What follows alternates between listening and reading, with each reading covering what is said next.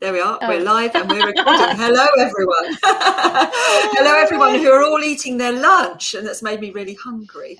I would quite like to be eating my lunch too. So we're here today, first of series 3. So exciting! I can't believe we're saying series 3. Series 1 started back in the beginning of April last year when we did the lockdown. We're now on lockdown 437, or maybe just 3. Not sure. They're inventing lockdown numbers and tier numbers. You just never quite know where we are with all of this. So yeah, we're here. We're still here. We're still doing this, and so excited today. I've got Kate and Eleanor from The Big Draw with me, and this is great because Pure have done the Big Draw. We participated in the Big Draw when we've been running our big art fairs before, and I absolutely love it. And the public love getting involved, and we've done live drawing sessions. So no, this is a passion of mine. And we've got lots of SGFA members as well of Pure. So lots of Louisa and Vincent and Felicity. They're all SGFA members, so they're all massively into drawing. So this is a great one. So quickly, I'm going to just quickly share the screen with the Big Draw website so you can all know what you're looking for and know that you're in the right place when you find it. Here we go, share. So there you go, that's what you're looking for. The Big Draw website, and you can click on all the various buttons across, and at the bottom of the screen you'll see here we have the support the Big Draw call to action, and that's where you can click through directly to their website and see all about it. But we're going to talk about it, so you don't need to worry too much about that now. But it is good to know, you know, where the website is, how to find it, what it looks like, and know that you're in the right place. So that is that. Close the video. I've got to get my hand back in on Crowdcast because I haven't done it for a little while, and I've been doing lots of clubhouses have been on Zoom because it's been private stuff. Got to get my hand back into Crowdcast now and the dexterity of moving screens. Hello, Sophie. Sophie's with us, and hopefully, Sophie, you're keeping an eye out over on Facebook for me and can bring across any questions that anyone's got over on Facebook. We're live streaming on Facebook and we're live streaming on YouTube, so keep it clean. I had to set the settings. Profanity settings, so don't swear. I did think that was funny when I was looking at the settings this morning. It's got a profanity. I set it at medium, so we should be okay. Mild swearing. I wonder what medium profanity is. Don't go test it. Everyone here, don't go and test it. No testing today. We don't need it. We don't need it turned off today. That would be terrible. Yeah, we're all on. We're live streaming on Facebook, so that's all working. So yeah, thank you. You're here on Facebook. Thank you, Sophie. So that's brilliant. So any questions over on Facebook, let us know. Pop them in the chat. Give us a thumbs up. Give us a like, and then Facebook will show this to more people. And go and like the Big Draw Instagram. Kate and Eleanor, do you have your own Instagrams as well? Yes, I do as well. So you'll easily find me following the Big Draw's Instagram. I think it's just at K_J_Mason. There you are. So follow Kate on Instagram, and Eleanor. I'm LEL_Pender. I think Eleanor was already taken, so I had to abbreviate myself. But you too shall find me following the Big Draw. Yeah, so follow the Very Big Draw. Very hard to find. The Big Draw is quite easy to find on Instagram. So everyone follow the Big Draw. You're hopefully already following Pure, and if you're not, I'm disappointed. Or we'll have to come back and say thank you so much for finding us. Yeah. So, and I do have my own Instagram account, but I quite frankly wouldn't encourage you to follow me because it's mainly just pictures of Ted, who you must all be sick of by now, my dog, and my cat when she starts sunbathing in front of the log burner. That's pretty much, and sea views when I'm out, because I go out walking to get inspiration and to get my head into the right space to do writing all the programs and all the courses and everything. So yeah, that's all you get on my Instagram. Probably not worth following, but hopefully you're all following Pure anyway. So yeah, lots of likes and hearts and everything on Facebook, and then Facebook, the algorithm will go, yeah, we love you, and show this broadcast to more people. But you know, it's all being recorded and you can come back and watch it at any time as well.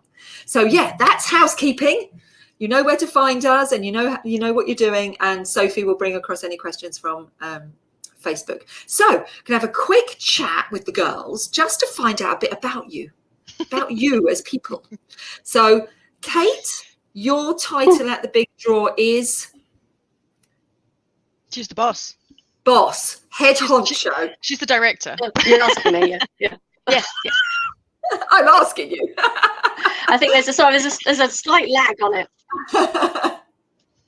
So you are you're the director of the Big Draw. Yeah, you're like me at Pure. Can you do? I was perfecting this morning for someone when I was doing some mentoring. Can you perfect the scary Paddington Bear stare when people are slightly starting to annoy you? I did that to someone this morning. They went, "Don't do that. It's really scary." That's my boss face when I'm like, when I'm annoyed. Be prepared, everyone. You know what it looks like now. The dead eye. So how did you, what's your earliest memories of art, Kate, and how did you get into this world of art then? Okay. Yeah, so I think there was a slight lag on it. So sorry, I'm just picking up from what you were saying before. Like a BBC 3-second delay. Yeah, absolutely, in case one of us swears. So memories of art. Okay, let's have a think. So my whole life has pretty much been drenched in art, culture, heritage, museums, art galleries, being dragged out to castles as a child. Absolutely. I suppose trying to think about very early memories of art, I do have some very early memories of puzzles, actually. They were puzzles. They were, I think, well, I've looked them up since. One of them was The Lady of Shalott by Waterhouse, and the other one was Ophelia, the one when she's drowned in the river, by Millet. And I was playing with them when I was only about 3 or 4. I didn't really know what they were then, but I just remember they were sort of very brightly coloured, like jewel-like. I remember playing with them in the texture of this very thick rug. And then as I got older, I did the puzzles, and I remember them so vividly, and I remember the imagery with them. And I think I didn't know what it was called then, but that's when I started to get more interested in the pre-Raphaelites, I would say, at that early age. So sort of by about my girl's age, 9, 10, I knew there was a type of genre that was called pre-Raphaelites. But I think at an early age, it was more about the bright colours and the pictures that they made in my head. Colours are really important, aren't they? I mean, they're so symbolic. Colours are so. I love the colour on the wall behind you. And is that on the wall behind you? Is that a Welsh dragon? It is, yes. Yeah. No, so yeah, colour is incredibly important to me as an individual. So it plays a huge role in my life, I'd say, colour. So you can't see it, but my wardrobe is very colourful. I do choose colour according to mood. Certain colours remind me of certain words or motions or anything. I have a very strong relationship with colour. Yes, that is a Welsh dragon, and yes, I am Welsh. I know I don't sound Welsh, but my family are all Welsh. My partner's Welsh, and Welsh, yeah. Welsh is the thing. There is a thing, isn't there, about if you about colour and word association. I think there is a word for it where you associate when people associate words with colours or colours with words when you see them. I can't remember what that's called, but there is, yeah. I mean, I wouldn't say I'm in that category, but yeah, there's plenty of famous artists that are symbolism. Synesthesia. Say that again. It's something like symbolism, but with a synesthesia. Synesthesia, that's right. So, synesthesia. Yeah. So I think it happens across sound, colour, sense, taste, and there are some very famous artists that actually we've worked with some of them who produce their art very much linking in with that, with the way that they think and they interpret things. Creatives, and the way our brains work as creatives just means we're using that bit of the muscle more. But I think there's also that thing about tendencies, isn't there? That we come to this life with a set of tendencies, and one of those is this preference for colour or seeing things. I know all my all my dreams are colourful. They're all in full Technicolor, which can be quite disturbing. I can't lie, at times can be quite disturbing. But all my memories, even my memories of a small child, are all really colourful. And a lot of people have that in black and white, but no, it's all very colourful, which I think is that part of my brain is very well pronounced. And what about you, Eleanor? What did you? What are your earliest memories of art? Oh, I mean, I think I have don't want to say like a typical memory, but I remember making things in school when you're allowed to be a bit more crafty, a little bit more messy. Playing. Yeah. Playing. Possibly. I mean, I wouldn't want to say it's like definitely a clear memory. But I think no, I agree with you on with in terms of color, and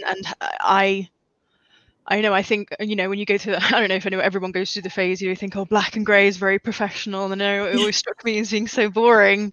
And I'm like, I think one of my first suits I got when I was pretending to not work in the arts, and then obviously quickly realized that was where I wanted to be. It was actually a navy blue one. I was trying to be slightly different, but yeah, it's I think it's making different assignments or trying to interpret assignments for school from a creative perspective. I think we once had to create we had to create a project in primary school on how paper was made, and I did a cartoon strip and created a little character that was a pencil. I think I might have been 8 or 7, I don't know, but I remember the little pencil. I think I may have copied him off the Microsoft Word paperclip. But there we go. We take inspiration from anywhere. Oh my goodness, you're that young. Okay. I probably can't talk to you now. Young, that old, whichever way you wanna spin it. I was thinking, she probably got that off of, what was that? There was a drawing program when I was growing up, with a guy, can't remember, and he had a little character called Morph. Yes, I remember Morph.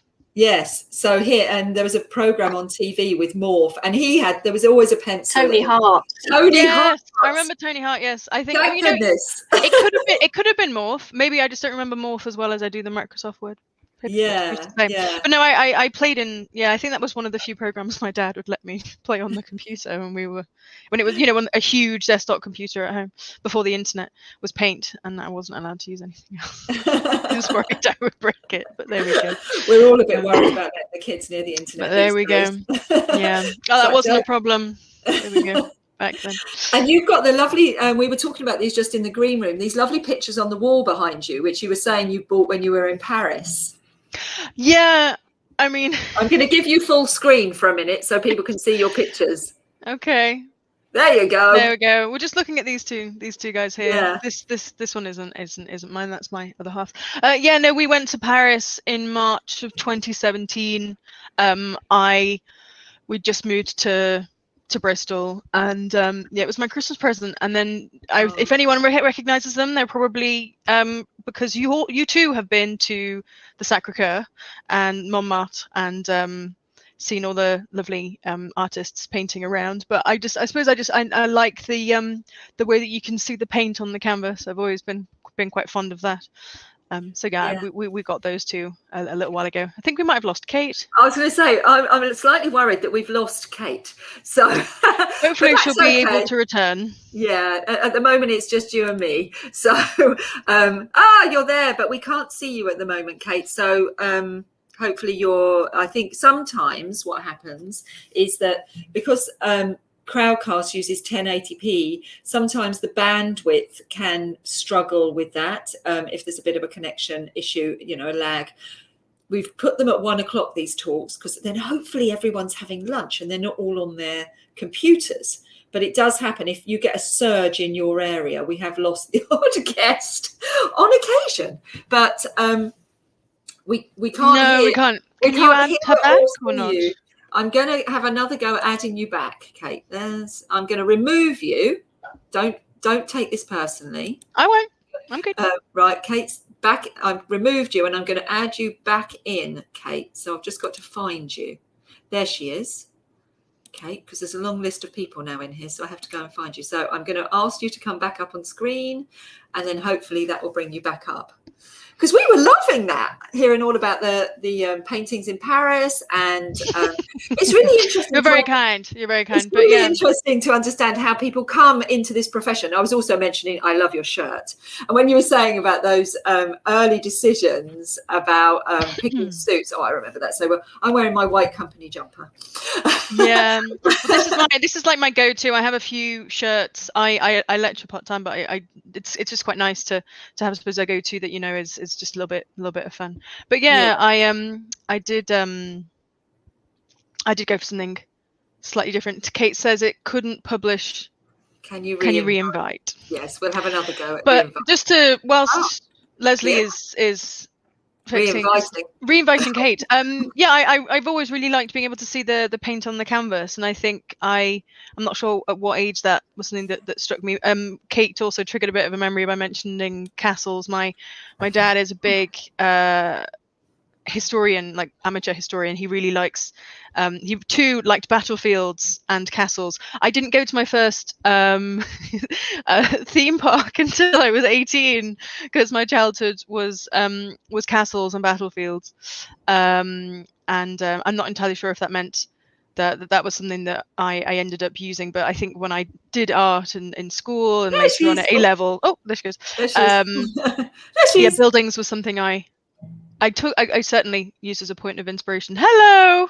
Yeah, I love that. I love the fact that, you know, we're so privileged here, aren't we, in the UK, especially, to have so many. We've got the National Trust, we've got English Heritage, we've got all the private residences as well. I mean, just recently, obviously within the allowance of being allowed to do so, we went on a trip. Now, where did we go? I'm just trying to think. We took our son to the National Motor Museum at Bewley. And that's got the most beautiful museum as well, in their art gallery museum as well. So they went in to see the cars, and myself and Ted, we did do a little Instagram post while we were there. Went and had a little look around the art gallery. Absolutely beautiful. You know, when we're allowed to go out and travel again, I would definitely recommend it. It's got the beautiful grounds. It's got the motor museum if you're into cars, but it's also got a beautiful historic house and this amazing art gallery as well. And the village is quite nice as well, but it was we were in a lockdown of types, so there was no eating inside or anything. We just went and had a walk around and what have you. But we are so privileged. And Sussex, isn't there something about, because we're based in Battle, I think there's something about in Sussex, we have the most castles in Sussex. Wow. Someone can correct me if I'm wrong, but I think there is something about, there is I think. Now, someone's just popped in a question, and that's great, because I'm going to encourage you all, if you've got questions that you want to ask to Kate and Eleanor, do pop them in the Ask a Question box, and we will come to them at the end. So I think what we're going to do now is we're going to just let you, Kate's gone for a walk. Kate's gonna, she's just left a comment there. She needs to just check on the kids. Okay, there we go. That's okay. It's lunchtime. Yes, exactly.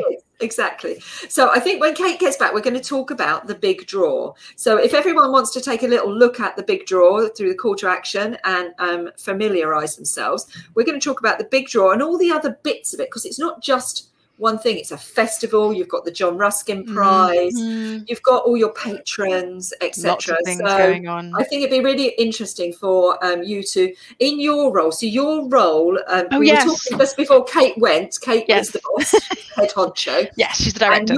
And your role within the big draw is communications and marketing manager. So I talk about the big draw and all the variety of wonderful stuff that the big draw does. And I think that's what I like the most about it, is the fact that you have the big draw and you have the big draw festival and everything else, but it's not as if there's a particular focal point within the year where activity picks up. It's an ongoing thing. It's you know, there's always events, there's always things cropping up, and there's that really brilliant engagement and aspiration. People want to be able to create the work and connect with their creativity, which is almost certainly something that we saw last year as well. Yeah, I think that's lovely. That and that's why I gravitate towards the big draw. Is because it's ongoing all year. You're not just popping up to do like 2 art fairs a year or 1 event per year. You are there all the time, adding amazing content and keeping people engaged and active right through the year. And so, yeah, if you could tell us, give us your elevator pitch on the big draw, one of you. Don't mind which one.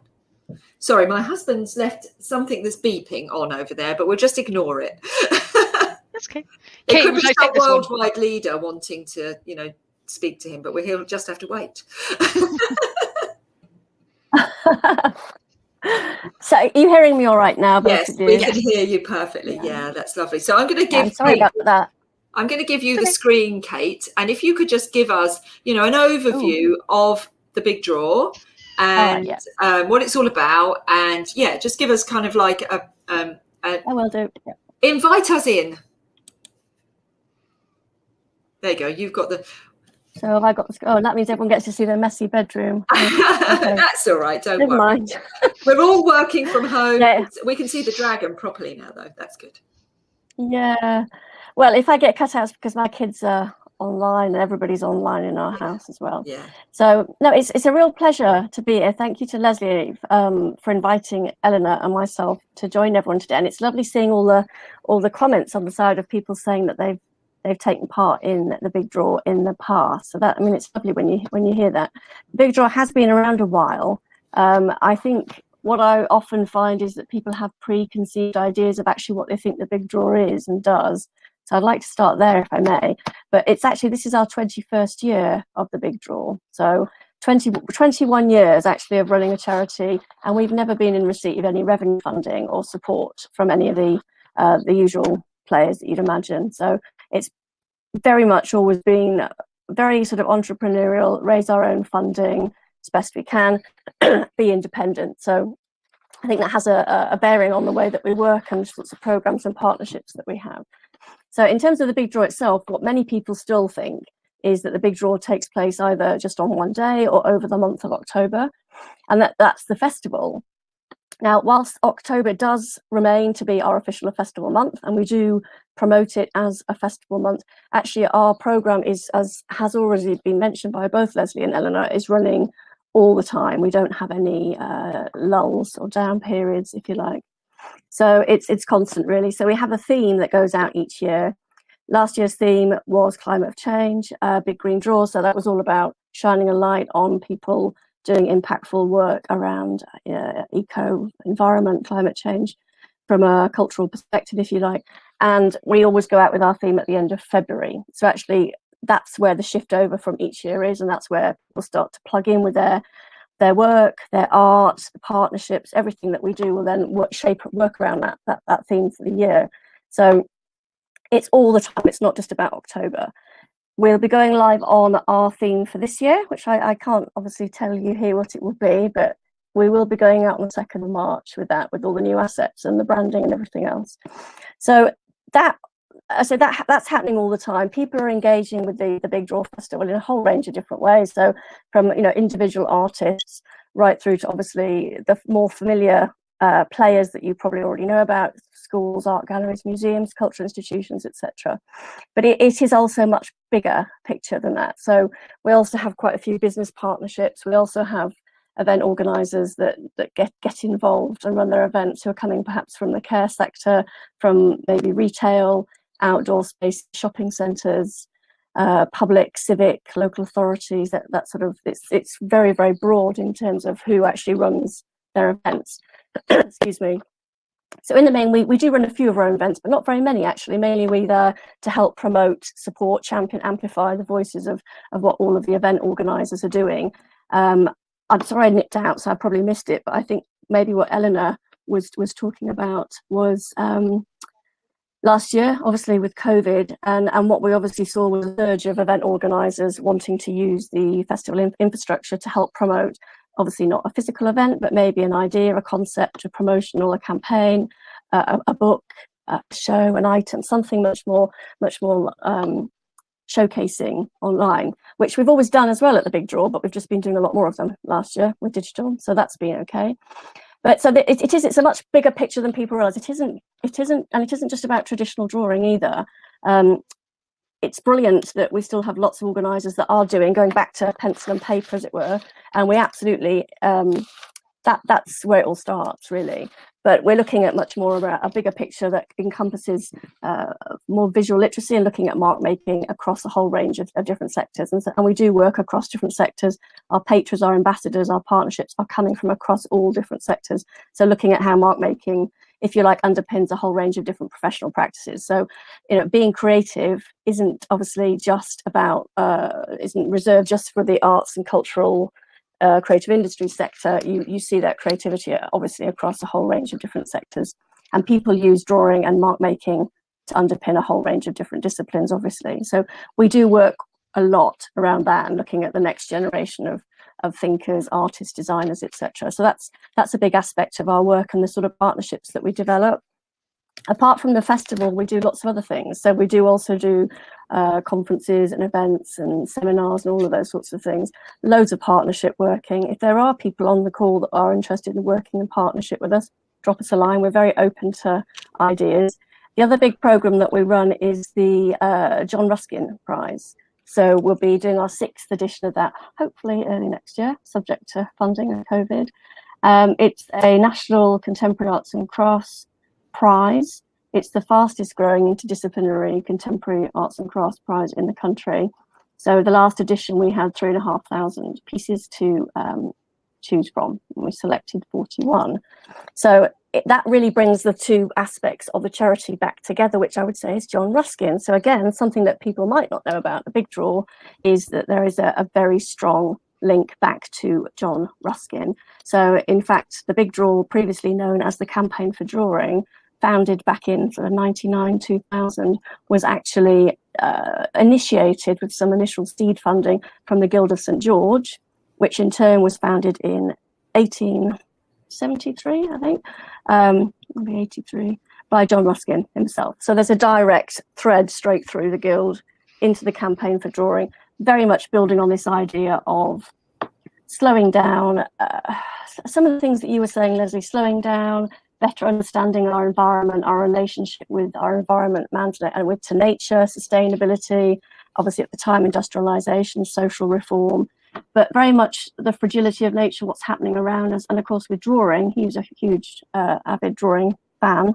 You're looking at drawing as a way of seeing things, not just looking, as a way of seeing. And so we bring these things out across all of our work, not least with the Ruskin Prize across different art forms and crafts, but also into the Big Draw. So there is a much bigger picture going on there.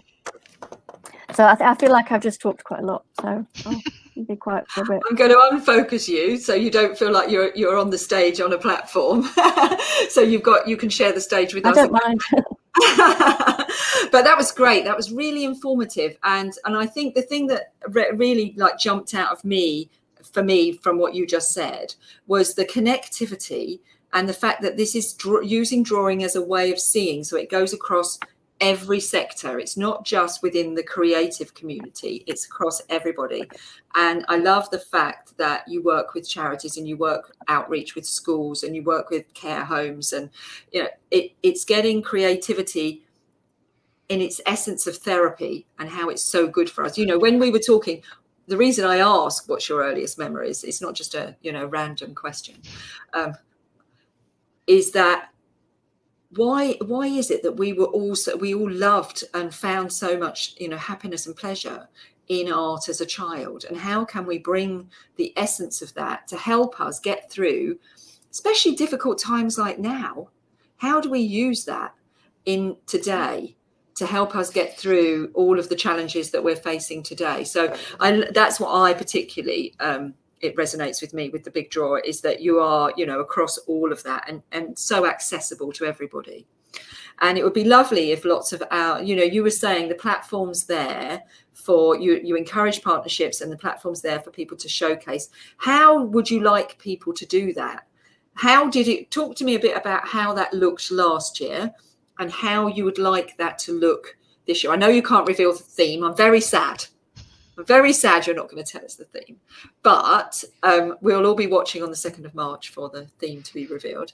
But thinking about how it looked last year, and obviously there was a bit of, for all of us, a bit of firefighting last year, and, you know, just trying to make everything work as we went along.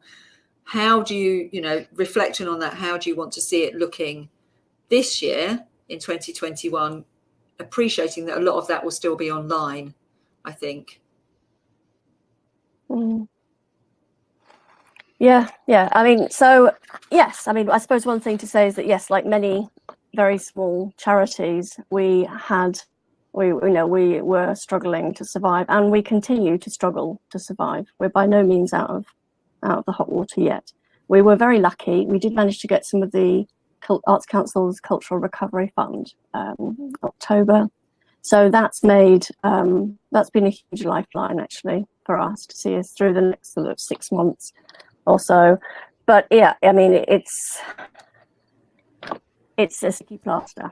I mean, our sustainability, our model does depend on, because we've never been funded, does depend on our business model working. And our business model relies on the cultural ecology being afloat and people having the ability to be able to pay a festival subscription fee for the year. So to your question, there's lots of different ways that people engage. So in the most sort of simplistic, sort of off the hanger way, if you like, once we've gone out at the beginning of March, basically everything is ready. So if somebody, I don't know, somebody over in Kenya, for example, because we do have an international presence, so we have event organisers, partners around the world. Actually, it depends. It's the last few years, it hasn't changed much. It's sort of between 25 and 27 countries that we have a presence in. So say somebody overseas or somebody in the UK, they think, oh, that's an interesting theme. We've got an event that we're already running, or we're looking at something we're developing internally at our theatre or our shopping centre or whatever it might be, or our school. They would then think, how can we use this platform to amplify what we're already doing? That's often the starting point. Hopefully they look and they realise they don't have to just do it in October, which is always incredibly frustrating for me when people think it's just about October, and they use it because then they get the most out of their money as well. So if the school gets the early bird and pays their 40 quid from March, they can do as many, we want them to do as many things as possible. And if they tag us, then we can make sure we're sharing and tweeting and all the rest of it, and helping them with content. So, but yes, so in the main, people will go online. Reasonable, Kate. That's an incredibly reasonable fee, £40 for people to participate. That's early bird for a school. Yeah, so that's early bird for a school, but it's still very, very reasonable price for someone to pay to get involved with such a massive organisation that's worldwide, with a communications team, as we're seeing with Eleanor, in place. Team of one, but that's okay. I've got a team of 2 doing that kind of stuff. You know, we're Pure is very similar to you in that, you know, we don't take funding, and we have to, and so our business model is very important. It has to be viable. Otherwise we won't be here. And like you, we have a responsibility to be here because people need us, like you. So we have a responsibility to charge a reasonable fee in order to be here, in order to do the work we do. So I think that's incredibly reasonable. So if I was an artist or an organisation, what would I be paying early bird? Yeah, I mean, that's absolutely it. We either, that's our model. If we don't have that, the big drawer falls 21 years down the toilet, basically. So so it's obviously we have different rates. So last year £40 early bird, or £50 if they miss the early bird for the year, is the school. That's our sort of lowest level. And in previous years, so not including last year, our individual artists who have been wanting to do something, we've put them in the same category. And we don't mean individual artists who are working with the Bodleian or the British Library and have got a big budget and resources and free space behind them. We mean an individual artist who wants to do something, impactful in their local community, with a local church or group, whatever. So previously, that's also been in that lower category of £50. However, last year, and we'll do the same this year as well, I think it's the least that we should be doing, really, is we waived the fee for any individual artist who wanted to get involved last year. And we'll be doing the same this year. So if there are individuals out there that would like to do something, as soon as we've gone out live, we'd love to be seeing what you're doing online. Goodness gracious, I think the way that COVID has particularly hit. Yeah, the artist community. Well, I think the way that COVID has particularly hit individual artists, makers, yes, and freelancers has just been horrific. So, and there hasn't been any support, really. It's something that we can do. Absolutely. So if there are any, no, exactly, there's not really been any support. So within members here, or within the artistic community, any individual artists who are already doing activity, but as Kate said, would like that greater support from the Big Draw to have regular activity year round as part of the program, that would be amazing. That's one of the things. I think that's an incredible resource for artists, and lots of them are doing. We just did a survey out to all of our artists, and we've got about 5,500 artists on our mailing list that we regularly communicate with. So our embedded community, and most of them came back, and we did a smiley face, do a rating on a smiley face as to sales and support and studio time and making work, and there was a lot of very sad smiley faces on self-promotion and on selling, but there was a lot of happy faces on studio time and creating new work. So there's loads of artists out there who've got all this new work that's all been made during this intense period of time with COVID, and they will be looking for vehicles to be able to show that and get involved. And this is an amazing opportunity for them to do that, and hopefully they will also see that if they can afford it, and I would encourage artists in this, that it's lovely that you guys are offering that for free. I think that's wonderful. But as you said, if you can afford it, if you are in a position to afford it, pay. Do the support the Big Draw and pay something, because it's a charity. And you get out what you put in. So if you are able to afford a little bit of a contribution, then do so. Do put a little bit in, because that'll mean that the guys can do something for somebody, a bit more for somebody who absolutely can't afford it and could never afford it. So as I say, although I think that's very generous, I do. Yeah, that's right. And it may be that. And it may be that in future years we just won't be able to do it again. I don't know. I can't foresee what was going to happen over the next 12 months, next year. At the moment, I think that in terms of, so I suppose the only caveats are that they do need to be individual artists, because what we sometimes have found, to be honest, it's not really coming from artists. What we sometimes find is we see really quite big, rather well-heeled, well-funded, larger charities, often with corporate arms, who will get an artist to register and say that they're an individual artist or something, and then they're not. It's not even really about the artist, and we want to showcase the artist in that instance. It's actually about this much bigger organisation that should pay the fee if they want us to showcase their work. Otherwise, why should we use our assets? So so they do. It needs to be that they're doing it off their own steam, basically, and we need them to register. So when can they start registering? We need to know who they are, so we can keep an eye out for them. When can they start registering? So the theme goes out on, I think it's the 2nd of March, isn't it, Eleanor? Yeah, that's so what we. By that point, we will have all of our. We're just finalising the branding identity for this year's theme. We're just signing off on that this week. Yes. So all the assets and everything will be ready for then and go out. And in terms of what people get for them, if there are people that don't fall in the artist category but are from a smaller organisation, so the other levels that I can tell you are, if it's a small unfunded grassroots organisation, it's 75 for the year. Do as many as they want. And if it's a small regional, say it's a regional art gallery, it might be a local authority museum and art gallery, it's 150. And then we have some separate categories that are more, but they are reserved for what I would call national or international facing organisations or business. We have separate conversations with business.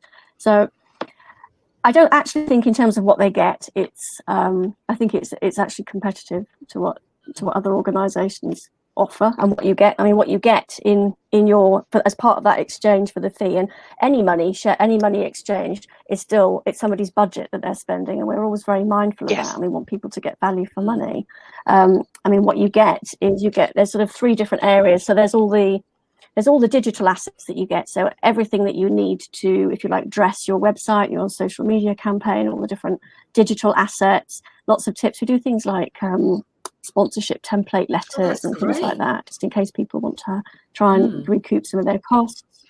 We do encourage people to charge their events if they feel that they need to, and if it's like 50p on the door, well, I don't see why they shouldn't try and recoup some of their own costs that they've had in this. Then there's all the physical stuff, the pack that we do, and it depends on who it is. I mean, if it's a school, they're going to be much more towards the certificates end and stickers and all that sort of stuff. Obviously, if it's other organisations, they might want to go slightly different assets that we. But so there's all the posters and the stickers and all those sorts of things that we do. Sometimes we get deals with pencils and stationery companies, or we did eco bags last year, biodegradable bags and seeds, all that sort of stuff.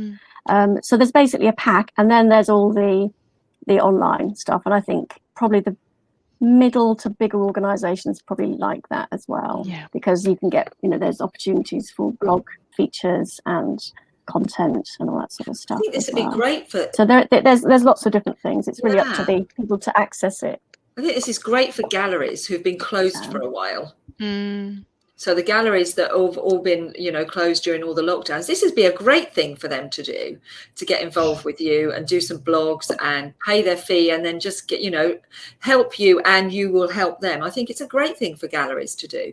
Individual art is absolute no-brainer, but, for the bigger organisations, and especially the places like as you say, the private, the museum galleries like the Towner and the Turner and Contemporary and what have you, Delaware Pavilion down here that we have. I think that, Pure, as I say, will definitely be doing it and getting involved with you guys, because we want. Oh, that's lovely to know. Our philosophy is that we want to support those people that we want to still be around after all this is done. So we wouldn't be sticking by our ethos if we didn't support you. And, as I say, we're not a charity, we're a business, and we have a business model, and we don't take funding from anywhere. We run a business model like you, but it's a social enterprise, because I've run it since 2009, pretty much on the basis of looking after. It started off looking after my artist friends, basically, and now my artist friends are all over the world. So it's lovely, and I like to find like-minded individuals and groups that we can work with and support and encourage our artists to get involved with when we do these things. So I think the big draw for me is an absolute, definitely. They're saying the screen has frozen. Oh dear. So hopefully that might be their connectivity. We'll just. I think it might be them. Yeah, I can still see you too. Yeah, we'll just keep going. It'll all be recorded, so anyone who misses a little bit will be able to. I'll tell you what I can do. I can check on. No, it's all going still live on. Still restreaming. Yeah. So it's obviously okay. It's I was fine. just going to add. I'm a very. Sorry, go on, Kate.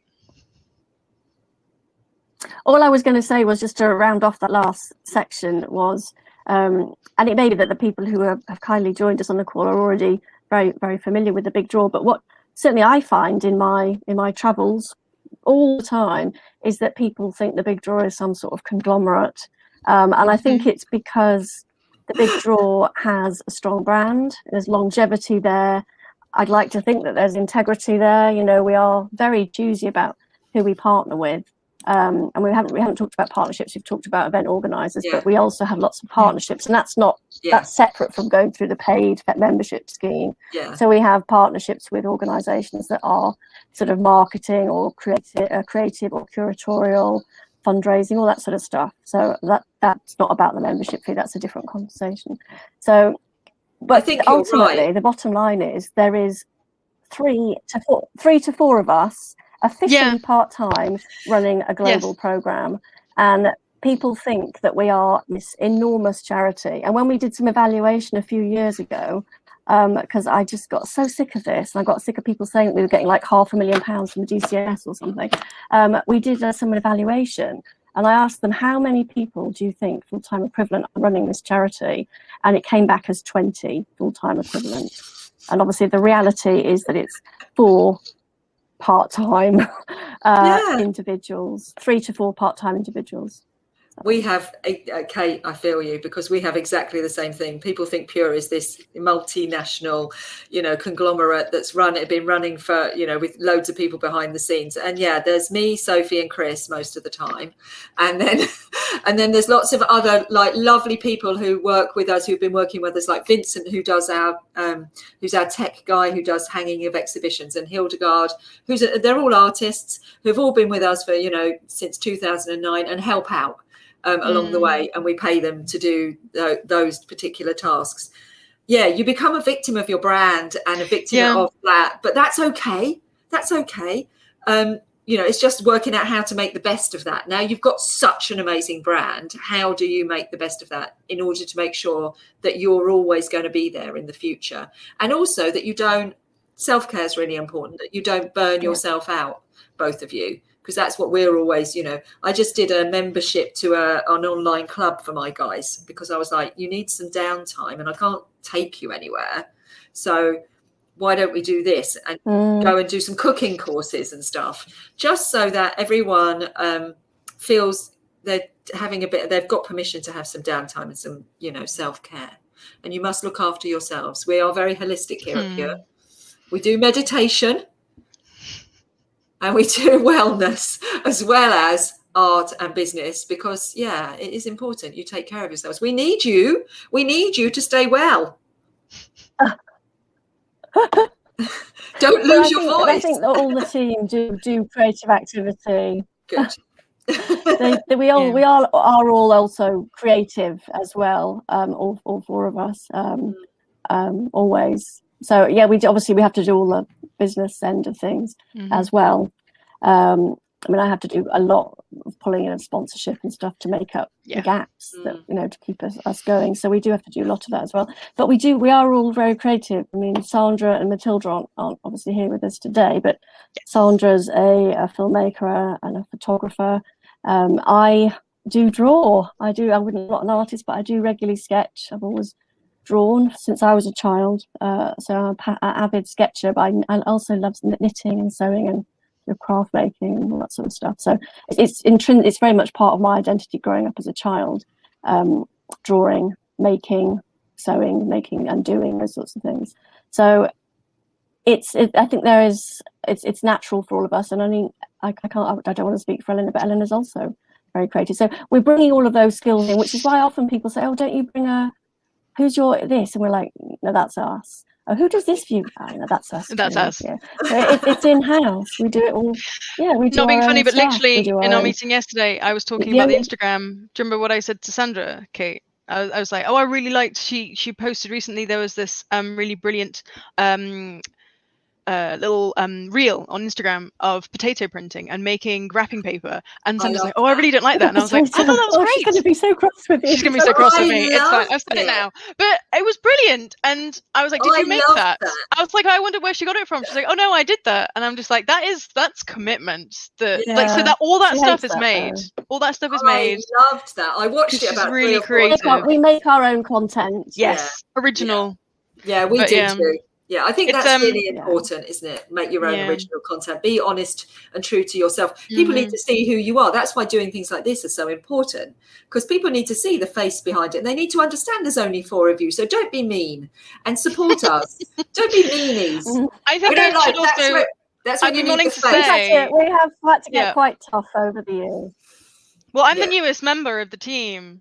And it's just, I mean, I haven't been with the Big Draw for very long, but they're all really lovely, and it's like having to do work, but you're doing work with friends, and it's a really lovely atmosphere. And there's all that. It's the fact that there's that really clear message of creativity and everyone coming together, and it's a real team. Yeah, it's really nice. It is important to have the clarity of and they work incredibly closely. Yeah, you can see how when I've had it's a very tight team.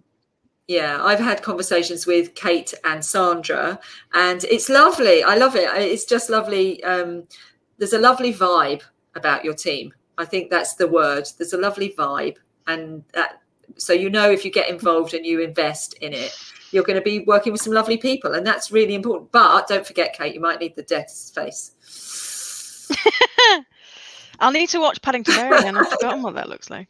Give them that face if need be, if they start being too much trouble. So we've got some questions. So I think we need to ask. I'll tell you what I have got. I've got. Okay. I've developed my mother's Harrogate lady stare. Oh, good. I don't use it at work, but I do sometimes use it on the teachers at my girls' school if they're being horrible. Yeah, and it's the Harrogate lady stare developed from my mother, and I'll show you so I can do it. So it's sort of like, don't let me laugh though. So sorry. She sort of goes.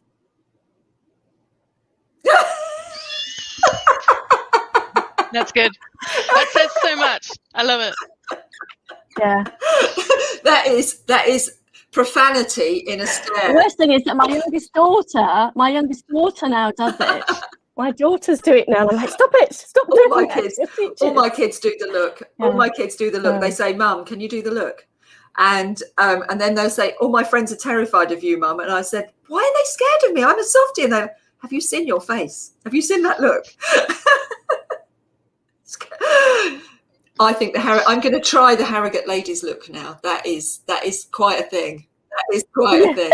Right, we've got some questions. So we're going to do some questions now from the audience. So the first one is from Vincent. Drawing is so important and sadly undermined and not valued for a long time. How does the big draw encourage children in schools to draw? Well, we have kind of covered that, but if you have anything else to add. Yeah, I totally agree with you, Vincent. I mean, that's sort of every day we hear, and it's not just in schools. It's which is why we talk a lot about visual literacy and that idea that there needs to be parity between more traditional literacies and visual literacy. That idea that reading and writing, of course, is absolutely vital, and I'm not saying for 1 second that it's not.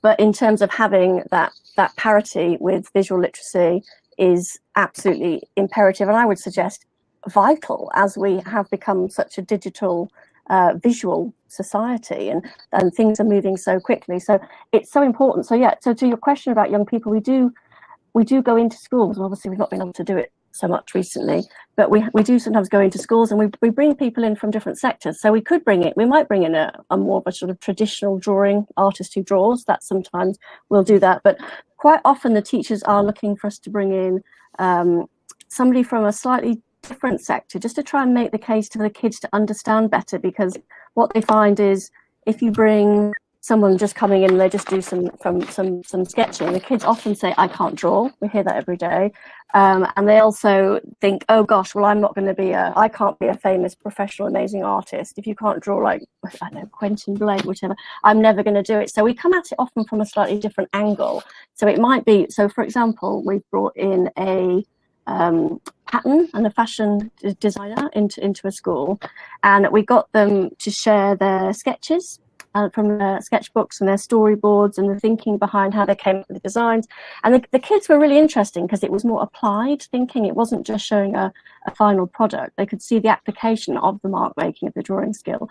And then of course at the end they said, "And here's the finished item." And they were like, wow, they sort of got it. And then they were asking questions about, so I could work and I can use my skills in that area in an actual job. And we're like, yes, of course you could. You could go into architecture or animation or 3D design or modeling or physics. All of these things can be using mark making in different ways. Another one that we brought in was a concept designer to a school up in Sunderland, an amazing chap, and he does the concept design sometimes for Marvel films. One of the Marvel films had just come out the week before, so we went and he showed all of his sketches, his storyboards and everything, and they were just absolutely transfixed. And then they were all saying, "Gosh, so I could do this. I could have a viable career in this industry. I could use my love of being creative and drawing and making art, and I can still get paid for it and have a good job and something that I enjoy doing." And then they were asking how much she earned, and it was all that sort of stuff. So it's absolutely essential. Yeah, and so stimulating to do that. Yeah. I know you've got lots of patrons, haven't you? Have you just recently announced a new patron? Emma, or has she been around a little while? I think I saw. Oh, Emma Stibben. Yes, yeah, so yes. Emma Stibben. She's quite new. Mm. Yeah. So she's oh god, must have been before lockdown. So I was going to say a few months, but it's probably a year now already. Yeah, Emma Stibben does the most fantastic. She's very Ruskin and Morris inspired, but very John Ruskin inspired her work. You know, he documented through drawing the changing glaciers, and he did it through sketching and very early photography, but really sketching, and was one of the first people to actually have some sort of evidence of early climate change, sort of real pioneering thinker in that way. And a lot of her work revolves about going back and revisiting some of that. Her work's absolutely beautiful, and obviously brings in environmental climate change issues as well. So presumably that's why you looked to her last year when you were doing that as the theme. Yes, yeah, and because of her links through to Ruskin. Yeah. And climate change, absolutely. Do you look to appoint a new patron every year, depending on the theme? Is that something that you look to do? It's really not as it's not really as organised as that. It's a bit more organic. So we have patrons and we have ambassadors. So the patrons that we tend to have in the main been there. I mean, I've been at the Big Draw 8 years now. It feels like it's a lot longer, but 8 years. And we're very lucky that we still have patrons going way back. So people like Quentin, Gerald Scarf, Posey Simmons, these were people that were there from its inception. So, and that's wonderful. So we've still got those founding patrons, and then there's newer people that have come in over the last few years. And then we also have ambassadors who tend to be, I suppose, a bit more collaborative. So instead of me, say, going to a patron with a very specific thing and saying, it'd be great would you be able to, support us with this? And obviously they're very busy. With ambassadors, I suppose it's more of a two. They'll say, hey, I've got this great thing. What do you think? Let's try and do something around. So it's a bit more of a fluid. It gives us a bit more flexibility, I think. So, and it's a way of bringing in. That's the word. I suppose it's a way of bringing in fresh new blood as well into the charity from different sectors as well. Yeah, keeping it all fresh and alive, and also giving you some support in the critical work that you're doing. If you've got people there, at least feeding you in with some inspiration, and because as the boss, I know that I have to spend some time thinking and planning.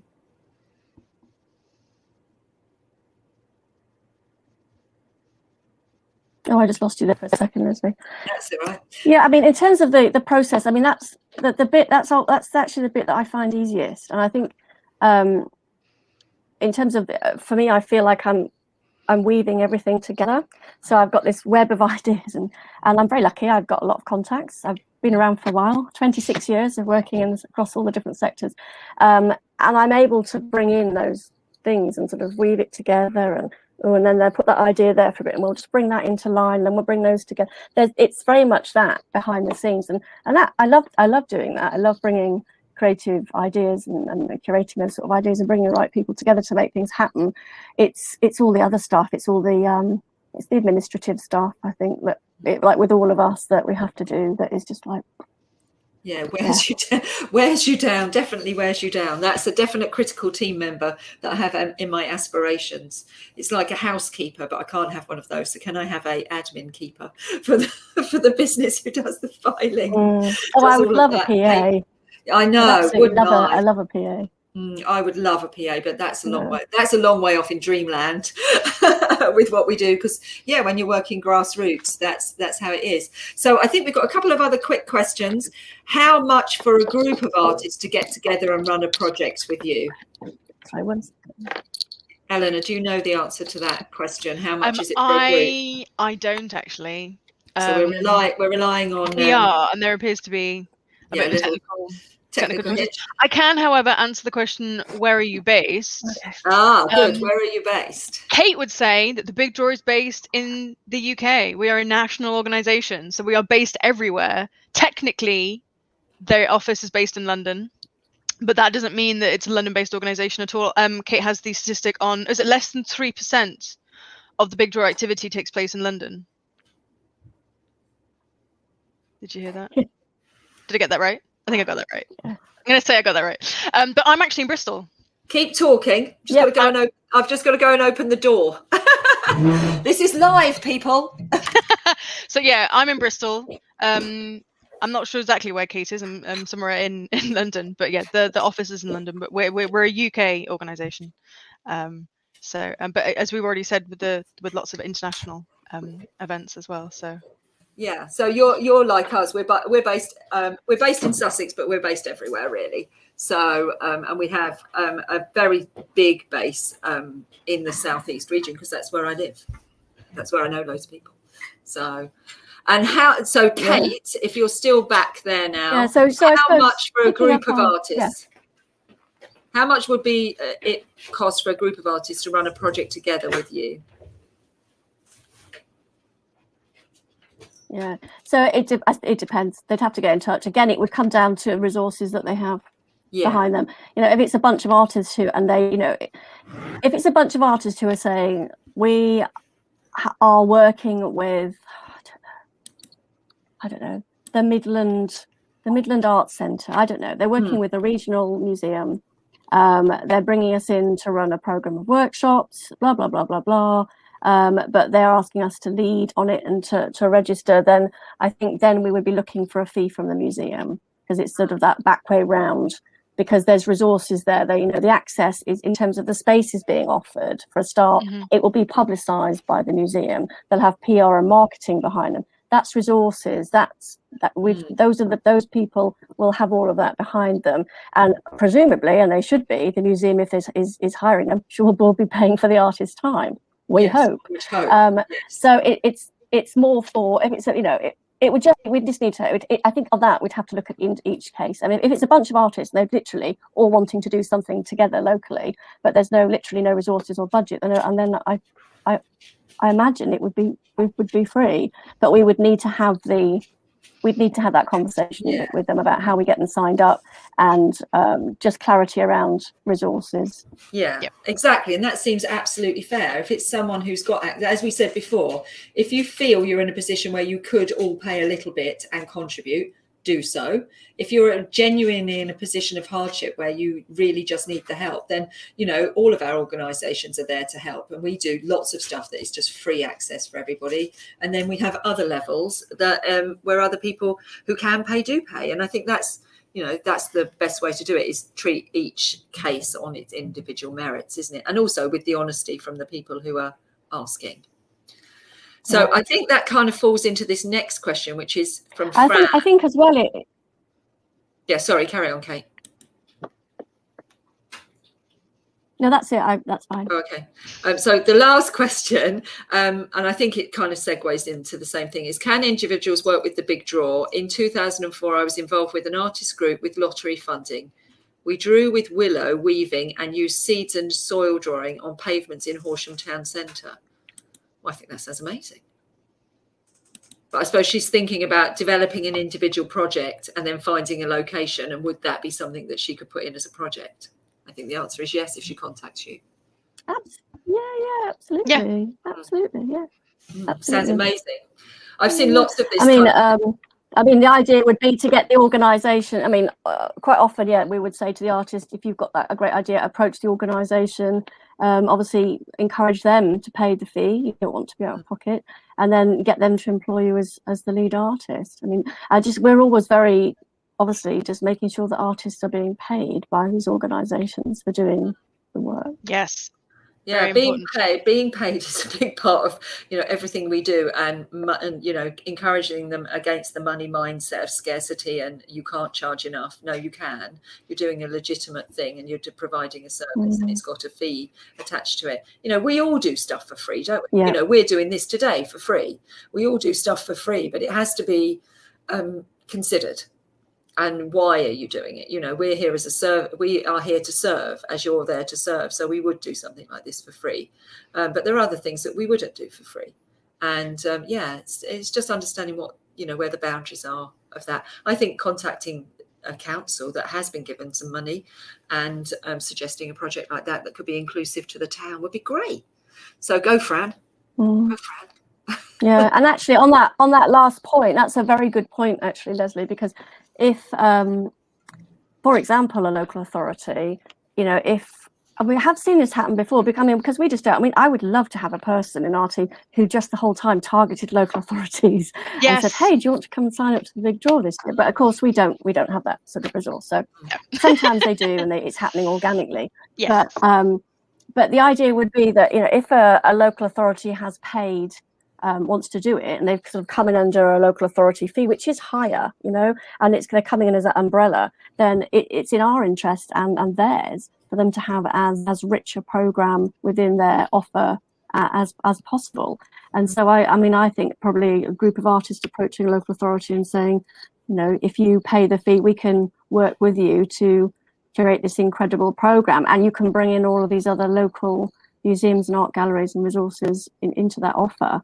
That saves a whole heap of work for us, because we haven't got, sometimes, we'll have like 5 or 6 different people ringing up from an area and saying, "Oh, we're wanting to," and we're a bit like, we haven't got the capacity to facilitate your partnership. We can't do that. You need to get your own partnership together, and then come to us, because we just haven't got the time. We haven't got enough bodies on the ground to do that for you. That's where the opportunity lies, really, here, guys. Everyone who's watching and listening, or watching on catch up, that's where the opportunity lies. The local authorities and councils have been given pots of money to support the events and arts industry. Come up with an idea that can be all embracing. I was thinking of an idea that someone suggested to me the other day, which was celebrating the unsung heroes in your community. And you can get a group of artists to, work with some of the people who've been doing, delivering prescriptions, and people who have been doing voluntary work for your local council, and do work with them and produce an outcome. And this is an amazing vehicle to use for that. And there are pots of money.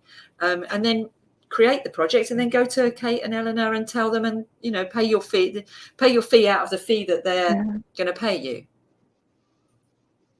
Yeah, that is a really good idea. So anyone listening, there you go, top tip. That's how you do it. Or come to an art organisation like Pure. We would be considered in that. Horsham aren't supportive. Well, it is finding going up one level. I know Rother and Wealdon have got money, but Pure as well. We would be keen for a group of artists to come to us with an idea, and then we would do the subscription and support them delivering the project. So I'm saying to you, get together and come up with an idea, and come and pitch it to me. Go on. Yeah, on Edith's comment about Horsham, all I was going to say to Edith was, I'm sorry to hear that they're not being supportive, but I was going to suggest that we have also quite a few times in the past where artists, makers, designers, project managers have got in touch with the local authority, and they have been a bit like, "Oh, I don't know, I'm not really sure," that sort of thing. But they've managed to at least persuade them to get onto a meeting, onto a Zoom or something. And if we're always very happy to do that, if that helps leverage a conversation, because we find it can help. If they are actually hearing about the publicity that they will get, then sometimes they change their mind, because that's often the bottom line, is they want the publicity and the promotion. That's really interesting, isn't it? So you will, if they come up with an idea and open the conversation, you will jump on a call and help pitch. Yeah. There you go. I don't think you can say fairer than that. That has been brilliant. Thank you both so much for giving us your time today and telling us all about the big draw and how everyone can get involved, because all the normal stuff has gone, galleries, art fairs and everything. And, it's just the stuff that, us in the grassroots and are doing that is helping keep these artists going. So I think you've offered something just amazing, an amazing opportunity for them to get involved, some ideas to get them stimulated. And then Eleanor will be there doing all the comms and all the marketing, and me and the rest of the team, it really is a team effort. Believe me, there are 3 wheels, 4 wheels on this, on everything that comes out of the big draw. But yeah, it's really lovely seeing the events that artists come up with, and how they will work together with the theme soon to be revealed. And yeah, no, we will support everyone as much as we can. Brilliant. Yeah. Thank you so much. If you're not sure, as Kate said, then have a good think, and then by all means get in touch. Yeah, so you know how to get in touch with them. You can DM them on Instagram. You can, there's all the contact emails, etc., on the Big Draw website, which we've got as a call to action at the bottom here. And definitely follow them on Instagram, because we all need to know what that theme is on the 2nd of March. And thank you guys so much. It's been absolutely invaluable. You've got one more thing to say. We are also on Twitter and Facebook. And if you do want to get all of our news every week, we have our newsletter, which is the Big Draw newsletter. And so you'll see on our homepage how you can sign up to that. But sign up. If you want all of the news, the newsletter is a really useful scoop up of everything that's coming up. Everything shiny and new. Okay. And you issue a newsletter every week, you say? Yes, we do. Wow. We manage. Shows you how much is coming up. we manage one a month. I don't think I have the capacity for more than one a month, but that's great. So I definitely encourage everyone to sign up for your newsletter. So that's on. Does it pop up on the website? There's a box right on the right hand side, right on the homepage. Subscribe to our mailing list. You just pop your email address in there. Brilliant. And the Big Draw Big News will be coming your way. And there you go. So I think that's definitely, you need to do that. Lots of new subscribers. And so thank you so much. Been really interesting and really, as Jane says, incredibly inspiring. Well done. Big, high five and thank you from all of us for A, joining us today, but B, for everything you do. It's incredible. And just keep doing it, please. Thank you so much for having us. Thank you. Thank you, Leslie. And thank you, everyone. Welcome. Yeah, everyone will be able to watch this recording here in Crowdcast. Yeah, thank you, everyone. And then it'll be on our YouTube channel, and I'm going to send a copy of the recording to the Big Draw guys, so Eleanor and Kate, and they're going to put it on their channels as well, so you'll be able to see it there. So lovely, and hopefully maybe we'll schedule a catch up in the autumn, nearer to October, and have a catch up with you and see how everything's going. Well, I mean, it doesn't have to be October, Leslie. That sounds great. I know, but remember, I have a schedule too. I know. I'm just saying, as Kate says, we are an annual program. There is something about October. Maybe everyone feels that October's a good month because school's already started. It's not the summer. I mean, and yeah, it's not. No one started thinking of bonfire night or Christmas yet. So maybe it's just how it goes. I hate that expression, in the art world, but in the art world, October is art fair month. So it's when all the big art fairs happen, and so everyone's kind of in the mindset of art. So September, you're still getting over the summer and getting the kids back to school. Getting over the summer, and then October, and then November, you're like, okay, now we're heading towards Christmas. So October's a moment. You have to grab these moments, don't you? Lovely. I will really look forward to speaking to you both again. Take care. Stay safe. You too. And stay safe, everyone who's been watching. Thank you so much. And we'll see you all again this time next week. Unless any of you are joining us tomorrow for our plaster cast workshop. And then there are quite a few. So we'll be watch our Instagram. I might try and do a reels. Probably not. Go into competition with the potato. That's exciting. Yeah.